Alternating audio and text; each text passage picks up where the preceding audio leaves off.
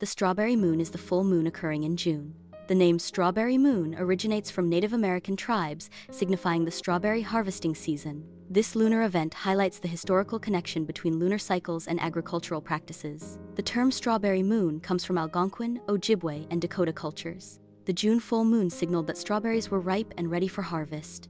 The strawberry moon tradition highlights the moon's role as a seasonal marker. The strawberry moon's color is influenced by atmospheric conditions. Dust, pollution, and humidity can cause the moon to appear reddish or orange. The moon's color appears most altered when it is near the horizon.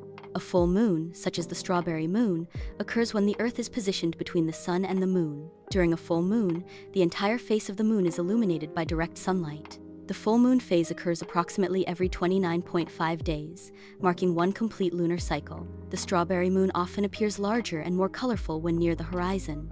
Light from the moon passes through more of the Earth's atmosphere when the moon is low on the horizon. The atmosphere scatters blue light, leaving red light to dominate the moon's appearance. The strawberry moon always occurs in June, though the precise date varies annually. Astronomical calendars provide exact dates and times for the full moon, aiding observation planning. Observers can use astronomical calendars to accurately predict and prepare for the strawberry moon. The strawberry moon is often associated with the summer solstice, a period of abundance, growth, and warmth. It symbolizes the peak of the growing season and the sweetness of summer. The strawberry moon serves as a symbolic representation of nature's bounty during the summer months. Optimal viewing of the strawberry moon requires a clear horizon and minimal light pollution. Binoculars or a telescope can enhance the viewing experience of the strawberry moon. While helpful, specialized equipment is not essential for observing the strawberry moon.